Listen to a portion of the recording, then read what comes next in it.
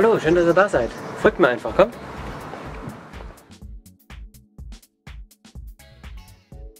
Das sind meine heiligen Hallen.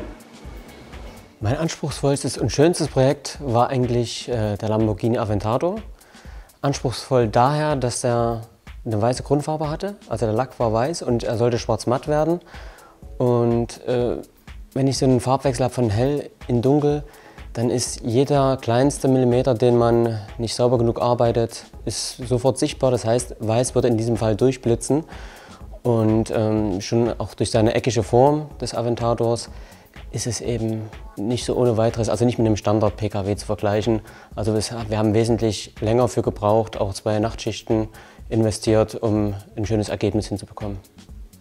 Ja, Europameister wird man ja nicht ohne Grund oder wird man auch nicht von ganz allein. Ich habe damals